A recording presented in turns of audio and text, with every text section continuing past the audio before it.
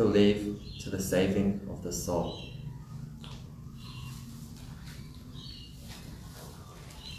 Now, I hand the time to Pastor, who will bring God's word to us when we prepare our hearts. How about we all stand and pray for God's help for the preaching of His word.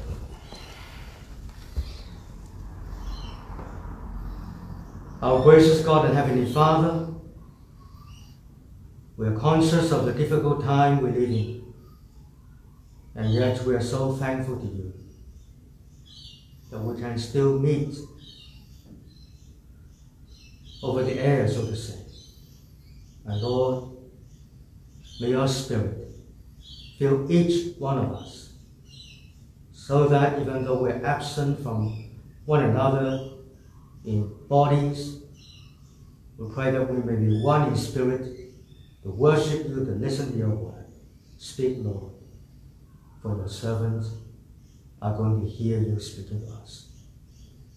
Through Jesus Christ our Lord. Amen. Please be seated.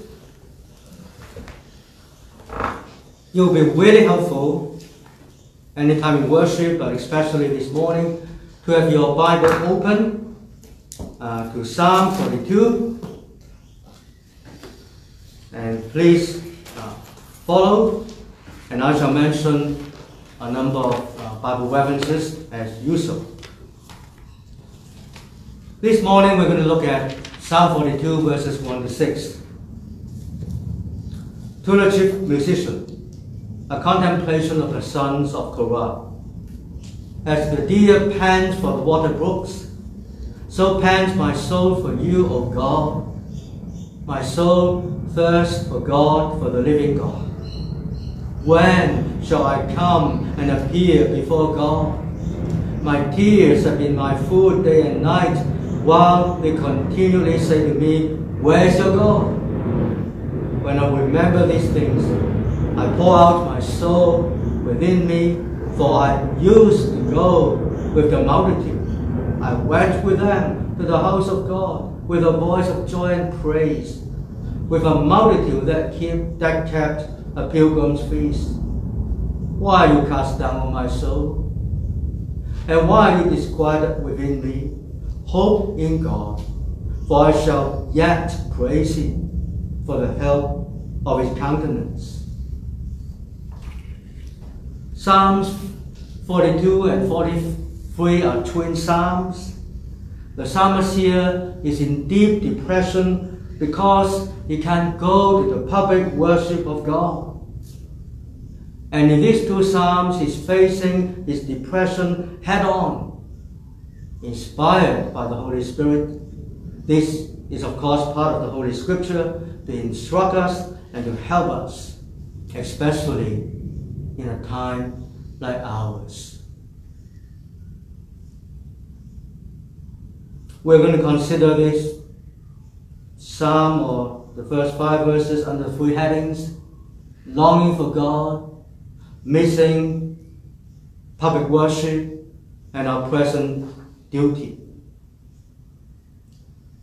The psalmist begins telling us about his panting for God, as a deer pant for the water brooks. You got the idea? A thirsty deer, longing for water, is panting and panting for the water brooks. So pants my soul for you, O God. I'm longing for you. My soul thirsts for God, for the living God. When shall I come and appear before God? Dear friends, we are made for the fellowship with God. God made us to know Him, to serve Him, and to worship Him. But because of sin, we are born with an aversion to worship. Without God's grace, naturally, we want to run away from God. We will be hiding from God like Adam and Eve after they rebelled against God. They were trying to hide from God's presence. But when we are saved by grace, we begin to long for God. As we grow in grace, we long for God more and more. And that's why we, each one of us, need to ask ourselves some searching questions. Do I long for God? Do I desire God?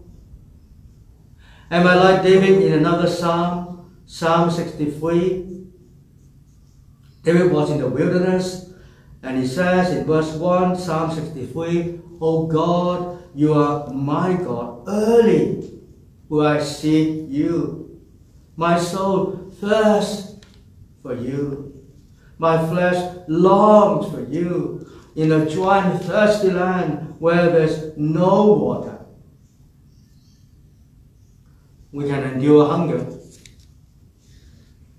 for a few hours, for a day or two, or even more. But thirstiness is something that we cannot endure. And David says in Psalm 63, I thirst for you. In Psalm 42, the same, thirsting for God. And in Psalm 63, verse 2, he goes on to say, "So I've looked for you in the sanctuary to see your power and your glory, because your loving kindness is better than life." Oh, David says, "Oh Lord, oh God, oh my God, your loving kindness is better than life." Well, Psalm 63 has the same situation as in Psalm 42. David is the author of both Psalms, and in both circumstances, he was away from the worship of God. In Psalm 63, he was in the wilderness, most likely fleeing from some persecution. How can we have communion with God? A very important means of communion with God is public worship. Now, public worship is not the only means, but the supreme means and the primary means. Otherwise, why would the psalmist be so upset? Why would David long so much for God in the wilderness? Surely David has God in the wilderness. God was with him there. He could pray. He could have private communion with God. But David could not have the public worship of God in the wilderness. Yes, he could have private devotion. He could sing to God. After all, he wrote these two psalms. But away from God's people, away from the public worship of God, he missed something really dear to his soul and his heart. It was the Puritan conviction that on the Lord's Day, the public worship of God has our first priority. It even has a greater priority over our own personal, private devotion. What a conviction. That seems to be unusual in our time. So here David is longing for God, but is missing worship. Go back to Psalm 42 in your Bible. Verse 2. My soul thirsts for God, for the living God. When shall I come and appear before God? When can I come back to worship? My tears have been my food day and night, while they continually say to me, where is your God? When I remember these things, verse 4, I pour out my soul within me. For I used to go with a multitude. I went with them to the house of God with a voice of joy and praise, with a multitude that kept a pilgrim feast. Oh friends, while we are thankful that we can meet like this, and I must say how thankful we should be to God for Tim's help this morning and for Stephen's help. Also, you don't see Stephen in this video, but he has devoted so much of his time and energy and resources to help us. But I want to say this to you. Virtual church is not church. What we are doing now is abnormal. It's like hospital. Hospital is not our home. We may need to stay in the hospital from time to time, hopefully not too many times. But as soon as we get in the hospital, we want to get out of it. That should be our attitude. What is happening today all over the world in relation to the suspension of all public worship is God's severe dealing with His church.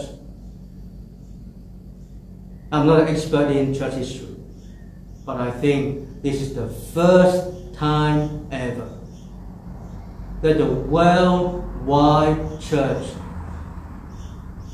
cannot meet physically. This is the first time in all human history that almost all churches have to close down for service. Even in times of persecution, Christian people would meet in secret in house churches. But today, conscientious Christians obey the command of their own government. We know the government is not persecuting us. It is for good reason, for necessary reason, that we cannot meet physically. And yet, my dear friends, let us understand, this is the Lord's chastening for the church's disregard for the public worship of His name for so long a time. God's hand is heavy upon us. We have not esteemed worship as we should. We have not treasured the worship of God's holy name. I shall only mention the modern day evangelicals. We are part of that. We have slighted the public worship of God for so long a time. We make worship to be a fun time, to be entertainment, something trivial, something non-essential. Modern day Christians, so many of them have got used to not attending church or just turn up in church every now and then. And even for us who turn up in church, there we must confess we have so little yearning for the meeting with the Lord. We used to have the freedom and the facility for public worship, and we didn't treasure it. And now, in one go, both our freedom and our facility for public worship are taken from us overnight. But friends, we're facing, I believe, a greater temptation to neglect church even more because of this. We will be tempted to get used to not having church in person. We may have virtual church, but we can easily slip out. And we are tempted to disregard the Lord's Day even more. Why is public worship so important? Why? Why do we have to meet physically, in person? I'll tell you why. Because in the public worship of God, we have the special presence of God. Psalm 42 verse 5, the psalmist talks about the help of God's countenance. And he mentions that again and again. In the public worship of God, with the saving presence of God, we have the help of God's face upon us. Remember our Lord Jesus' promise? Wherever 2 or 3 are gathered in His name, there He'll be in the midst of that. Is Jesus absent when we pray alone in our bedroom?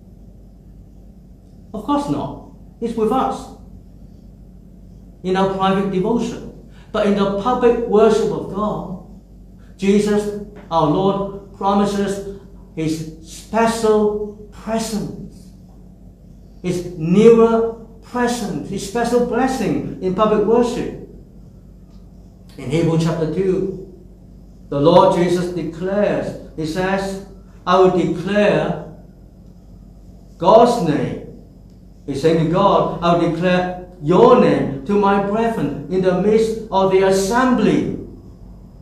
The assembly, Greek, ecclesia, where we have the word church. He said, Jesus says, in the midst of the assembly, in the ecclesia, I will sing praise to you. And there it says to God, here am I and the children God has given me. Remember, our Lord Jesus is the worship leader in all our services. Christ gave us His special presence by sending His own Spirit to be among us. In Hebrews chapter 12, verse 23, the apostle says about Christian people coming to the general assembly and church ecclesia again, of the firstborn are registered in heaven, to God, the judge of all. In public worship, we come in assembly, in ecclesia, to God, the judge of all. And that's why we are explicitly warned in Hebrews chapter 10 not to forsake the assembling of ourselves together, as is the manner of some, but exhorting one another, and so much the more as you see the day approaching. We are commanded to value the public worship of God. We are commanded not to forsake the ecclesia, the assembling together. And as we see each other, we are to exhort one another. And as we see the day of Christ's return approaching. And before that verse in Hebrews chapter 10, verse 24, we are told we should consider one another in order to stir up love and good works. We're to consider our brethren, our sister in our local congregation, what are their situation, what are the particular problems or weaknesses or temptations and opportunities, and we're to provoke them to greater love for God, for the church, for other people, and good works. We're to do what is good, not just in giving, but also in living a life that is well-pleasing to God. And that's why, my dear friend, it is essential that we should meet. No assembly, no ecclesia, there is no church. So I come back to this point. What is happening now is God's judgment upon His church, as well as a warning to the whole world. If you are quick, you can turn to 1 Peter chapter 4, verse 17. There we are told that judgment will begin at the house of God. You got that? God says judgment will begin with the house of God. Judgment begins with the church. If judgment begins with Christ's people, what will be the end of those who do not obey the gospel? So bear that in mind. But for the time being, we cannot meet. And we do not know for how long, for how much longer we are not allowed to meet. So what shall we do? What is our present duty? Go back to Psalm 42. Can you not notice? The psalmist is very upset. He's deeply depressed. Verse 5, he says to himself, "Why are you cast down, my soul? Why are you disquieted within me?"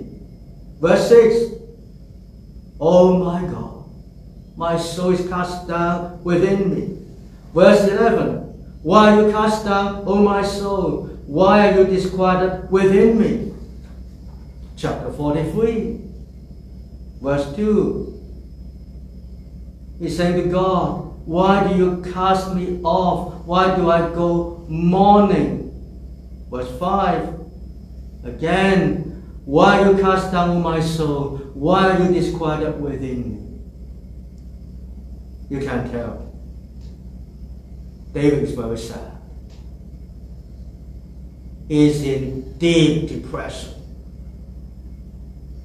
He's so upset.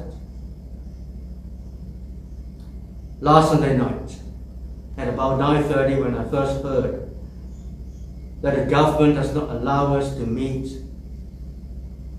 I just wanted to cry. I was so upset. I was so confused. I just wanted to cry. But who am I? I wanted to cry, but there was no tears.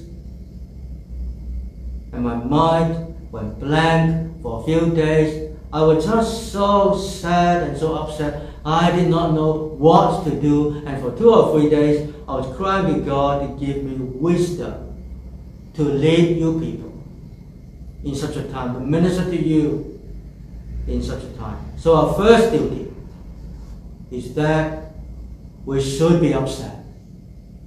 We should be sad. God forbid that we should treat things as normal. God forbid that we should say, today it's good, I don't have to go to church, I don't have to travel. I can do my own things, even more so than ever before. That would be terrible. We should feel sad. This is our responsibility. Remember what Jesus says, "Blessed are those who mourn, for they shall be comforted." And then, friends, we should learn to talk to ourselves. Go back to Psalm 42, verse 5. He's speaking to himself. "Why are you cast down, O my soul? And why disquieted within me?"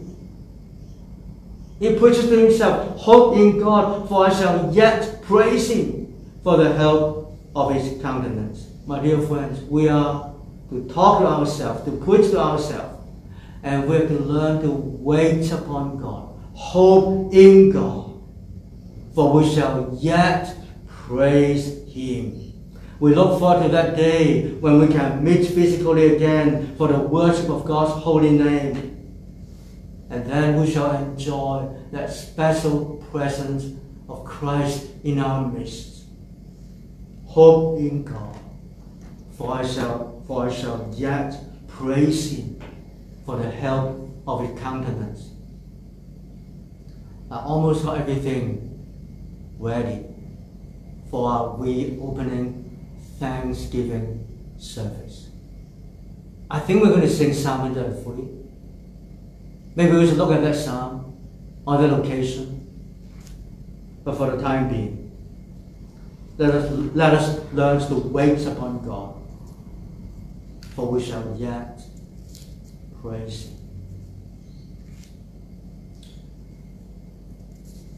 Unbelievers ask me, will this ever end? They're in despair. I told them, yes, it will end. How do you know? I know because the Lord is good, the Lord is patient. This is not the end of the world. How do you know this is not the end of the world? Because of what Jesus says in Matthew 24. With the end of the world, when He comes back, you shall be like a lightning. Everyone will know. There will be no waiting time. There will be no mistake. And friends, let me encourage you. Just as the rain poured down from heaven above and stopped the recent bushfire in our country, so this trouble will pass away. But the question is, will you become slacker in attending worship? Will we repent? Are we going to take God's warning? Or are we going to treat the living and true God as not existing and does not matter? I told myself, Johnny, this is not your holiday. You're going to work hard. You're not going to let loose the ministry of God's word. You're to labor in the ministry of God's word more, and in prayer more, in ministering to the people more. Worship matters. Assembly matters. Ecclesia matters. It matters to us because it matters to God. The Lord God of love and mercy, our good shepherd, is so eager to come in our midst to bless us with his holy presence. I do hope to see you tonight at 5 p.m. when we shall consider Psalm 69 and begin our meditation on the suffering of the Lord. Shall we pray?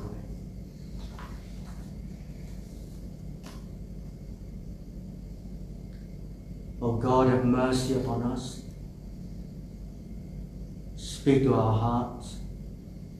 Help us to humble ourselves before you, to repent of our past unfaithfulness and spiritual slothfulness. We pray for those who are sick, especially for Judy Howard. Oh, have mercy upon her body and soul. Uphold Ross, comfort him. We pray for our leaders, for Prime Minister, for Premier, for the Presidents of America and China, for the Prime Minister of Britain, and all the world leaders. Give them much wisdom to govern, to lead in such a time. We cry to you that you may stay the spread of this deadly virus. We pray for those who are struck down, that you may spare them and grant them your healing grace and mercy and help them to recover. And Lord our God, you know the burdens in our hearts. Some of us have dear ones living in the most affected areas. Oh Lord, keep them. And keep us faithful, O God. Have mercy upon us.